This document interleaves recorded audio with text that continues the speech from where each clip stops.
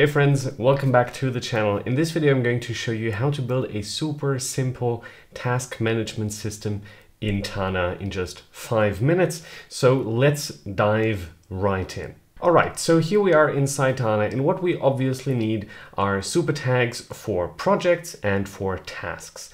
There's different ways to create super tags, but especially if you're designing a full system from scratch, this is the way I would suggest you do it. First, you just write into nodes as normal. So we are going to do here project and task, and then you select both nodes and you type Command K and then convert them to super tags. And because you want them in a central location where it's easy to modify the system as a whole later on, what I suggest you do is you bring them into that location. So you type Command K and bring referenced node here.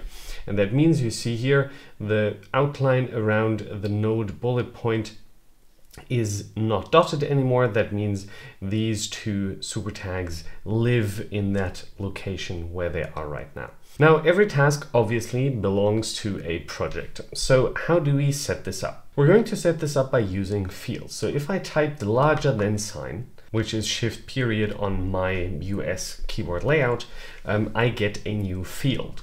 So I'm going to call this field the project field. Project, and to distinguish it, we're going to call this for simple task management. Now I have a project field here and I configure this field.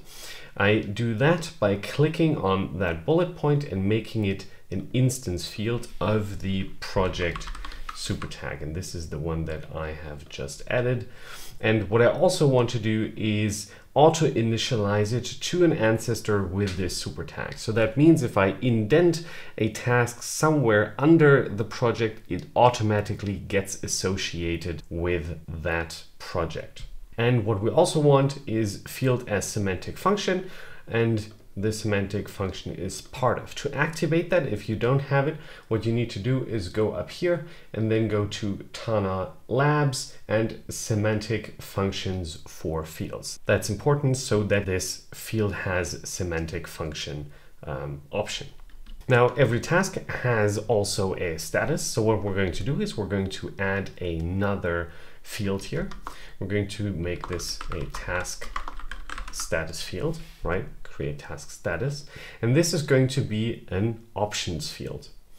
And the predetermined options are going to be backlog, doing, and done. And what we also want to do is show this task as a checkbox. And we want to do done state mapping here. So that means we can map the checkbox state to a field value.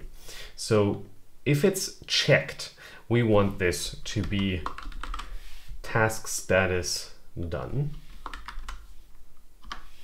And unchecked should be task status and backlog and task status doing. That means that as long as the task is unchecked, it can have one of these two states, and as soon as you check it, it will be jumping to the done state. Let me show you that really quickly.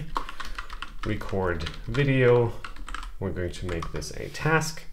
And you see here, project is not filled out yet, and task status I can select here, backlog, and if I check this, it automatically jumps to done. Let's also quickly fix the default value here. We want this to be a default backlog value in the task status. Next, what we want to define a little bit more is the project. So the project obviously has also its own status. So project status gets its own field, also has options. And here we're adding the dropped option for the project status.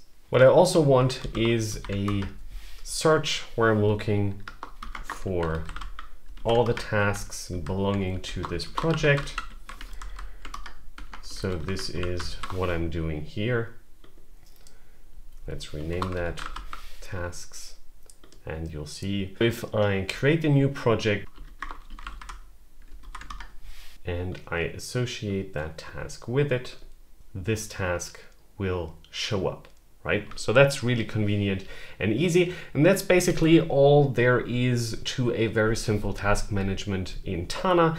As you can see, super easy to set up, works in literally less than 5 minutes. And I hope this is useful to you. Stay tuned for more videos on how to use Tana. Also check out my course, Mastering Tana Core, link down below if you want to go really deep into how to build super tag systems in Tana, and I'll talk to you in the next video. Bye bye.